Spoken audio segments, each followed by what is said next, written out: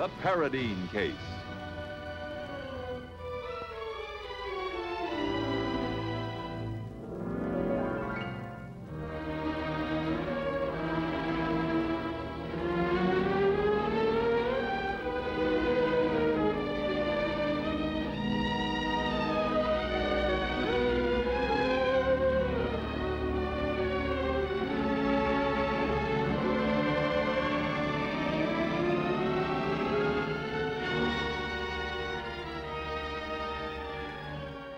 Welcome back to Foreign Correspondence Deeper into Hitchcock. My name is Michał Oleszczyk and I'm joined, as always, by my co-host Sebastian Smoliński. Hello. This is the episode number 33. We took a little bit of a break because we feel it's important to take a break every once in a while, and we feel that Alfred Hitchcock would have agreed with us.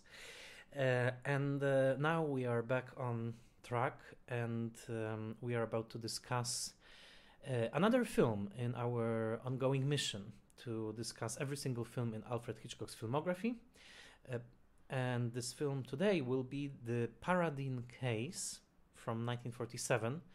Before we start, we want to thank everyone who listens to us. We got some very nice email messages and also some very nice comments on our YouTube page. And this is a good occasion to simply ask everybody who listens to this podcast, everybody who enjoys it, to share it with other Hitchcock fans. We really appreciate and we are so happy when this podcast reaches new audiences. In the meantime, I had the pleasure of meeting one of our listeners, the eminent Professor Sidney Gottlieb, who edited a book on Hitchcock, actually several books on Hitchcock, but one of the foundational books that I read when I was a teenager, Hitchcock on Hitchcock. We were able to meet in New York, and it was a wonderful meeting.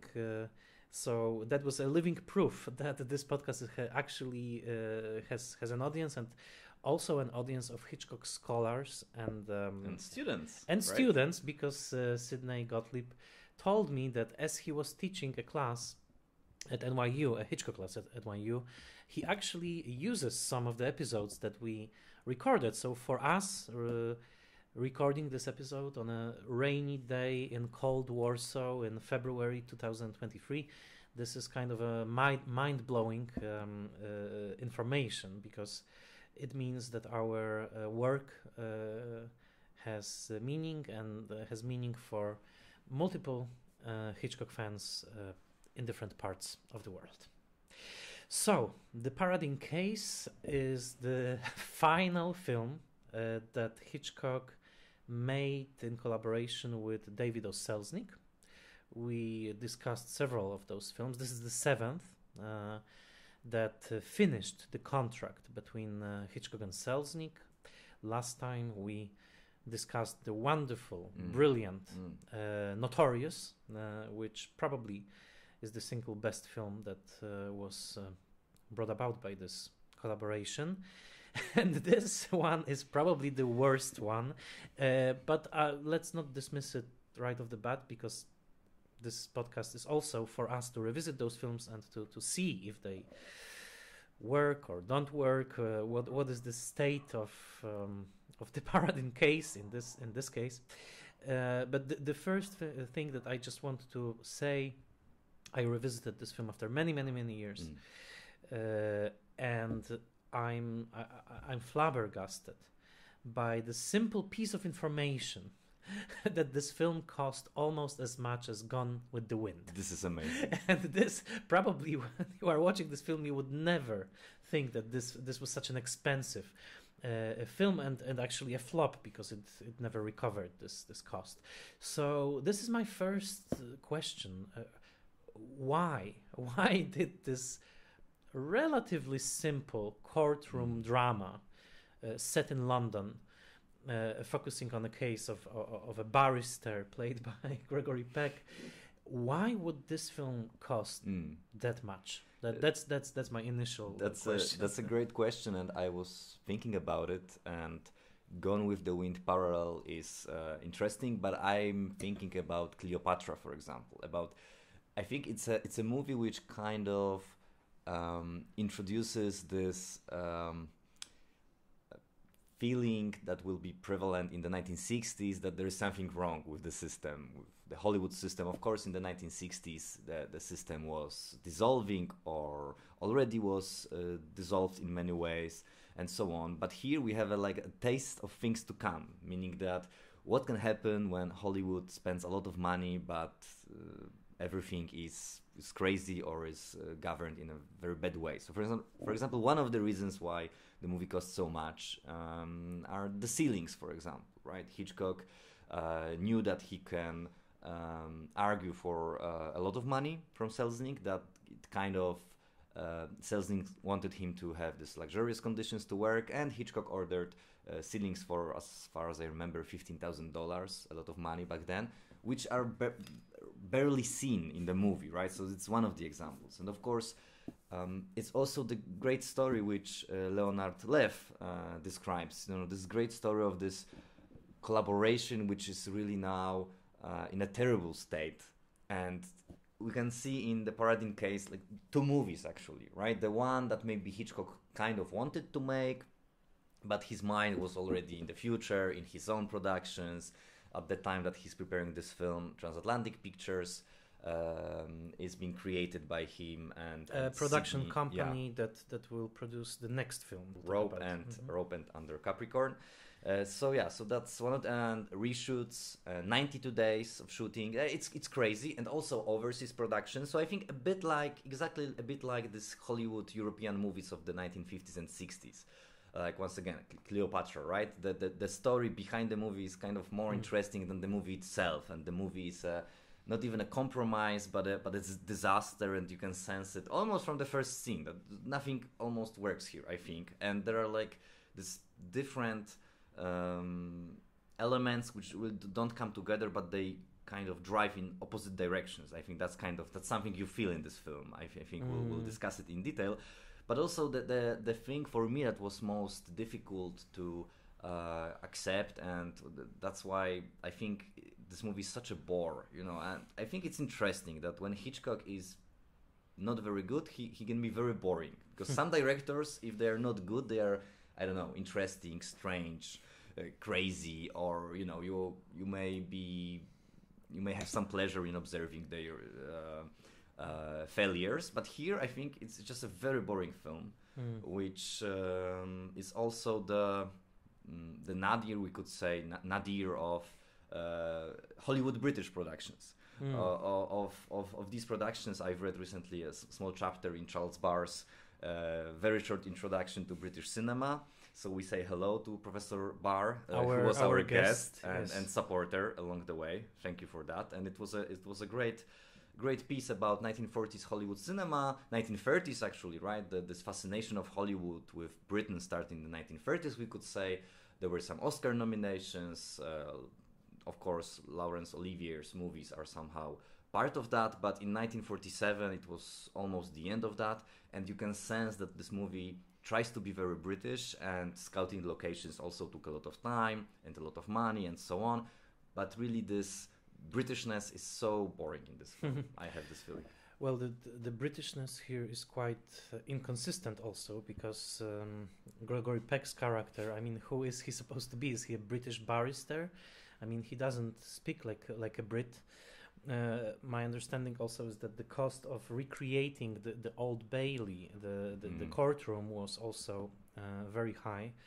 And of course, I would agree, although next year, 1948, it will be exactly the year when Laurence Olivier will win the main Oscar, the Best Picture Oscar for Hamlet, which was a British production, which is another story. And Laurence Olivier was also considered here for this part that ultimately Gregory Peck played. But also I wouldn't dismiss the film as completely boring, although I do think it's not exciting at all.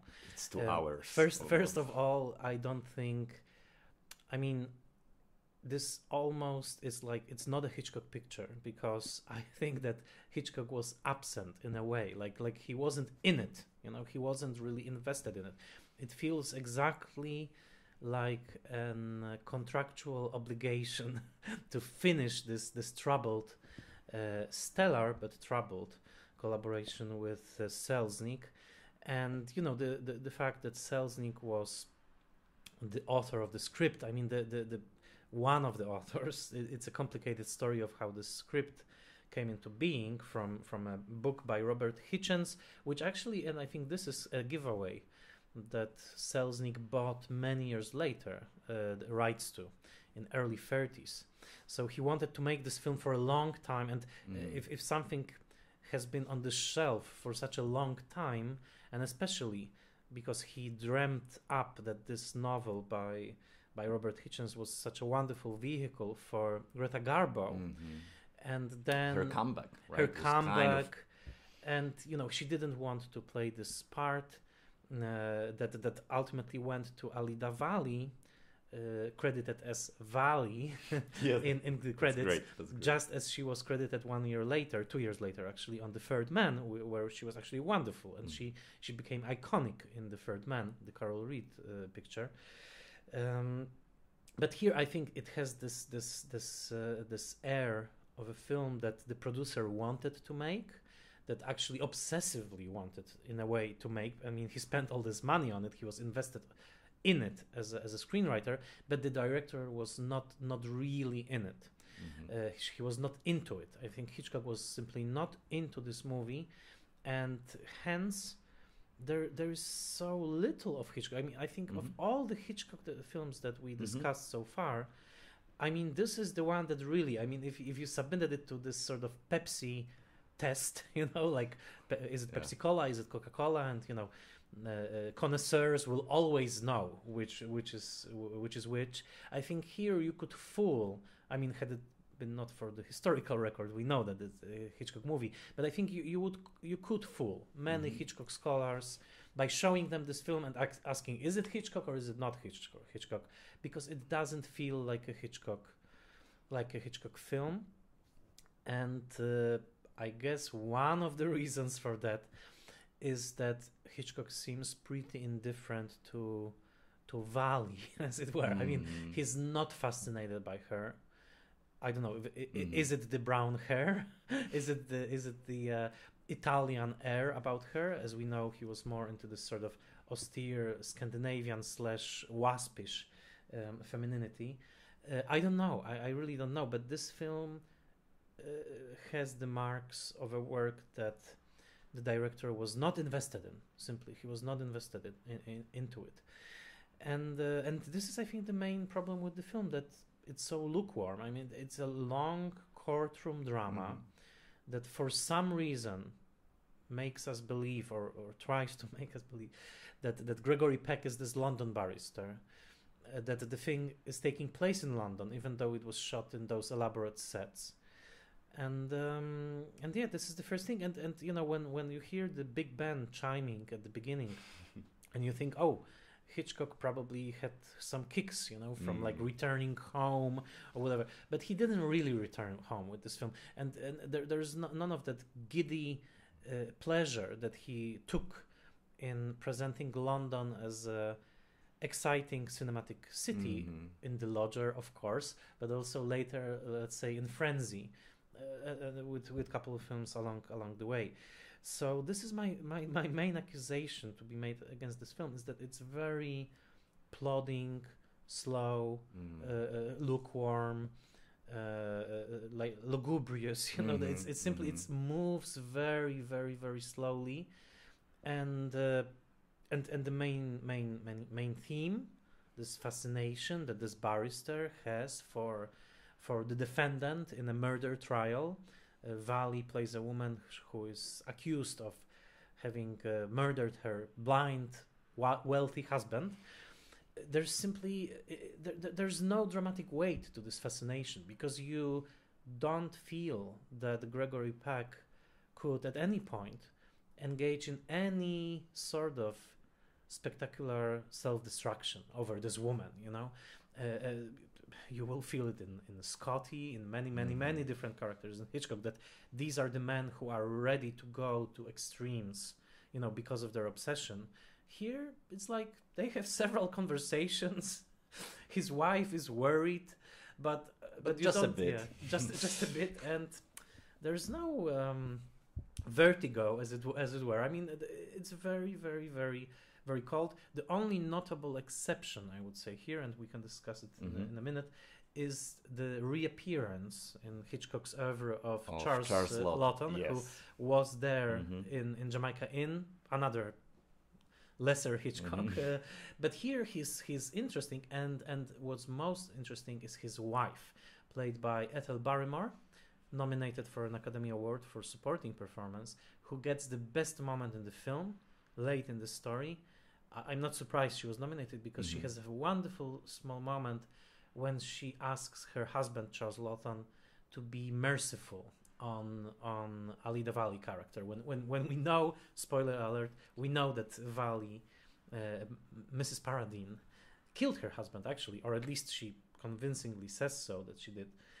There's this tiny moment when Ethel Barrymore pleads mercy with her husband, and I think that's the only scene that's actually that works in the movie, and we can come back to it. But Lawton is I guess the reason to see the film. I would say. Yes, definitely. When you mentioned that auteurists in us are disappointed with the film because it's not Hitchcockian, of course, I wanted to say that there's just one Hitchcockian element, precisely Charles Lawton, and the way Hitchcock decides, for example, to shoot a creepy scene with him and Anne Todd, right? When he sees her, part of her arm, naked, and then sits next to her. It's very He creepy. grabs her by the hand. And it's totally a moment of, you can feel that Hitchcock in his mind kind of impersonates, maybe subconsciously impersonates this character in that scene. I mean, this is what we are talking nowadays about Hitchcock as this kind of predatory-like figure and director, and this is precisely visible in that scene, which happens as in Rope, the murder. It happens in broad daylight, right? It's dining room. Her husband is like 3 meters away, and he's sitting next to her and starts to touch her. So these are like the small Hitchcockian elements, and and the final scene. I would like to go back to it, but yes, I think there are several other problems. Of course, the casting of Peck, as you mentioned, it's a famous story that he was miscast and that he hated the film, and that Hitchcock said that and Truffaut, that he's not a good actor, and so on. And there's even a piece of dialogue which I wrote down. I think his wife, if I'm not mistaken, tells him, "You're so transparent."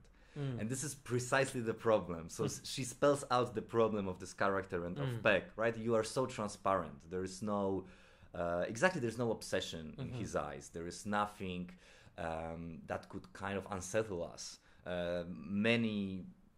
Many great Hitchcock heroes are full of anxiety. They are afraid of many things, right? And that's the pleasure of it. Even James Stewart in Rear Window. But here we don't have it. Yeah, I agree. I mean, exactly. James Stewart in Rear Window, the nicest guy in America, and yet you can see that Hitchcock showed some darkness in him. And here Peck, I mean, he was so young at that point, and for some reason, he has his hair whitened for the film. There are those streaks of gray in his hair, which I guess was the only trial, to make him into I don't know, a man of experience, a man who, maybe is like in a midlife crisis. I don't know, but also there's this startling. I mean, I think there was material here for Hitchcock. I think there was material here because, and maybe.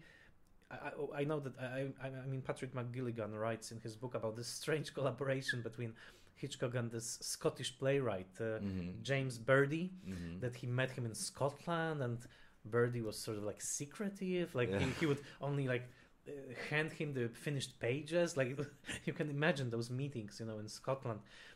But what I'm trying to say is that there is some intriguing concept in this story, for example, and I think this is something that Hitchcock could swoop down onto, is the concept of a beautiful woman married to a blind man.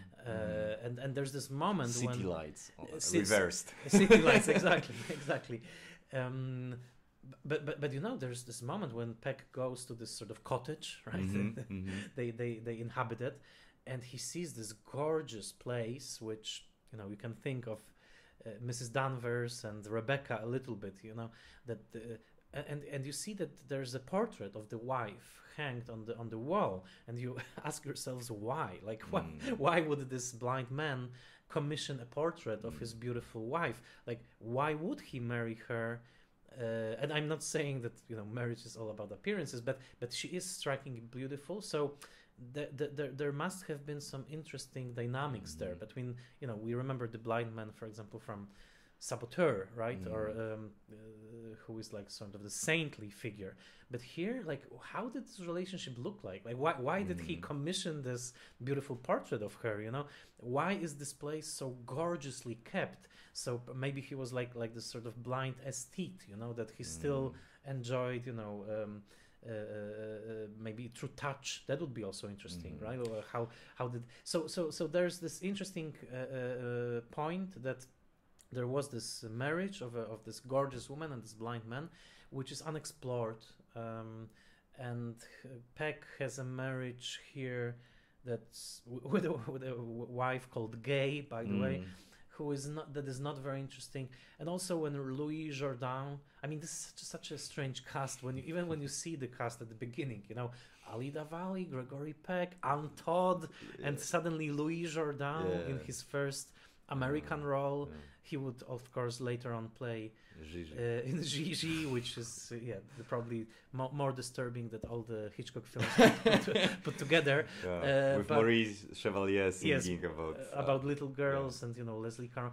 Never mind. I mean, but here he's this sort of petulant Frenchman, you know, sort of, and. I don't know. So I guess there are some bits and pieces that could be interesting, and Charles Laughton is a part of that. But what to do? Yes, exactly. One more thing, Hitchcock was always, you know, adamant about making whodunits, but this film, after all, is more or less a whodunit. I mean, we as the audience, we don't know that she committed this crime from the very beginning, right? We don't have this opening scene that would depict the crime, and then we could have some suspense associated with Gregory Peck trying to defend her or not, right? Or when will the audience get to know that she killed him, right? We don't have it. We have this strange murder mystery, which actually even Hitchcock didn't understand. It's a very funny situation. It's like a very postmodern situation, because he was explaining, I don't know how the rooms were organized in this mansion. I don't know how this murder took place, right? And the director is saying that it's a bit like blind director in Woody Allen's, right? It's right. So it's a very funny situation. Or Howard Hawks in Big Sleep. Exactly. But with less fun. Exactly. Yes. So that's why I think another reason why it doesn't work. But I think this movie is interesting visually, at least in some moments, and it's also a big story why it looks like it does. And our previous guest, Professor Patrick Keating, told us, and I think it's part of the episode, that he's now writing a book about lighting in film noir. I can't wait for that book. It will be very interesting, I think. And he says that the Paradine Case is beautifully lit. At least that, right? But yeah, it's true. And for example, there was this discussion of how Hitchcock should depict Louis Jourdan when he appears the first time, and actually I think it's a strange choice after all, because Hitchcock chose to put him in the shadow completely. So in this first scene when Gregory Peck visits the mansion, we don't even see his face, and of course Selznick goes, "Oh, it's my star, show his eyes, he has great eyes." So there was it's fascinating for me to kind of follow these aesthetic discussions, right, between Selznick and between Hitchcock, and that's why this movie is so fragmented in a way, or also in a way butchered, right? Because the first cut had 3 hours, and it's the moment when Hitchcock starts to experiment with long takes, right? Of course, for me, these long takes make it even more boring. You know, I don't think they are as effective as his future long takes, but here we have some of them. We have. In moments, beautiful camera work, for example, in the first scene when the camera wants to introduce Alida Valli as Selznick would have wanted to introduce her. So the camera glides around her head and we see her from the back. And of course, women shown from the back. The back of their hair is also part of Hitchcock visual motifs that will appear to an even more obsessive degree later on. But this introduction is beautiful, and this very British moment that when the police takes her, she says, "Oh, I think I won't be back for dinner." Like she says to her servant, it's okay. And also, I think, I don't know if you would agree, and it's maybe stretching it a bit, but I have the feeling that these prison scenes, which were also part of the discussion between Selznick and Hitchcock, because Hitchcock was aiming at austere compositions and austere atmosphere, and Selznick, oh no, we have to have, like, you know, these more beautiful prisons. So when you ask why this mansion is so beautiful, of course you can find explanations in the plot, but also I think it's basically because Selznick wanted to show a beautiful mansion, right? There's always this tension between glamour and storytelling in their films. But these prison scenes, they have just a bit of Bresson, you know, in how they are shot. And it's the moment, I think, in this film when Hitchcock's obsession with hands and Bresson's obsession with hands kind of come together, because the most intimate moments between Peck and Alida Valli is precisely one of these scenes in prisons when he touches her hands. We have a close-up of these hands. And it's a pretty austere moment, and I have a feeling that because of the subdued acting style that also Hitchcock was trying to enforce and Selznick was against, so another point of discussion. Because of her austere acting style, I had this Bressonian feeling about these scenes. That's interesting. I didn't have that exact feeling, but who knows? I mean, Hitchcock had to entertain himself somehow on this film, right? So maybe he invested some feeling into those scenes, but. Well, I don't know. Alida Valli also, she doesn't strike me as a Hitchcock heroine. You know, she's not the type to be a Hitchcock heroine, I think. You mentioned Bresson. He was making this, well, a little bit earlier, this film with Maria Casares, Dames of the Bois de Boulogne. I don't know. They strike me as a similar type. You know, this sort of slicked hair, combed back, and they you know, the thing is here that, and this is actually an interesting concept, that the wife of the barrister Peck, she really doesn't want this woman to be killed. That's probably the most interesting thing, because, you know, she's jealous of her. She knows that her husband has feelings for this woman, so the quote-unquote logical thing would be, I hope that she will get the death sentence, right? Because then she will kill. But the wife knows that if that happens, Mrs. Paradine will be fixed in her husband's mind forever as this martyr, as this martyred woman, and he will be always in love with her, like Max de Winter in Rebecca, with her right? image, with her image, right? So what she is hoping for a little bit is that actually, you know, she hopes, the wife hopes for the destruction of this dangerous illusion, and it's an interesting, complex situation, because basically she wants her husband to sort of see through the illusion that he has, that of that woman, right? And the wife is patient enough, sort of, and also the last scene of the film reaffirms it, like, you can come back to me, it's okay, right? Now you know that she was actually, you know, a murderess. So it's an interesting concept, because, you know, for Scotty, for example, the fact that Madeline was killed preserved her in this sort of, like, you know, shrine. Exactly, she fixed forever. And Rebecca, of course, was also a character that was enshrined by her death. It's a very romantic notion.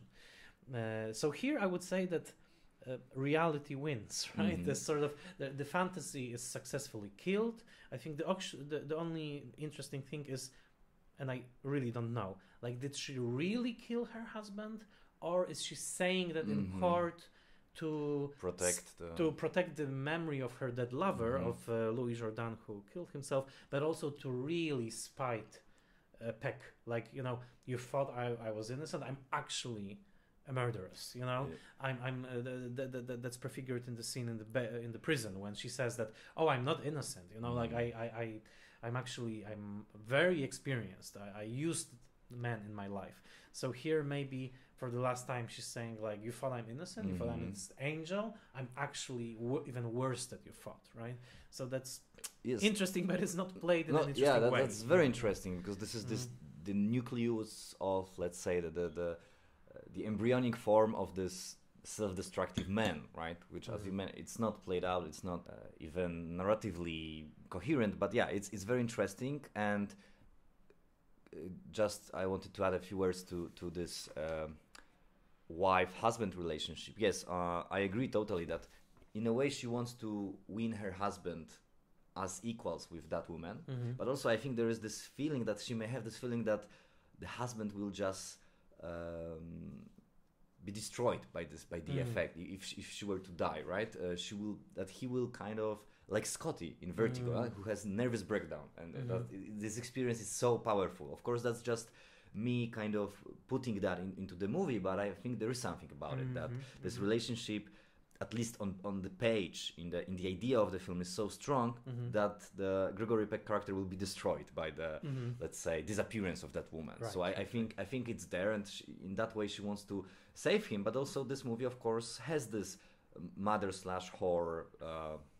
Talking about symbols, this relationship between these two women, it's also something that Hitchcock probably could have kind of play out more interestingly, that there's nothing exciting, let's say, in Anne Todd, who prepares him a drink when he comes home, and she's like a totally obedient post-war and she's cozy, untaught, you know? yes, and she's because she never, there was an actress that never projected any kind of mystery. I mean, she was always very, very bland. Yes, I'm sorry to say, but that's the case, you know.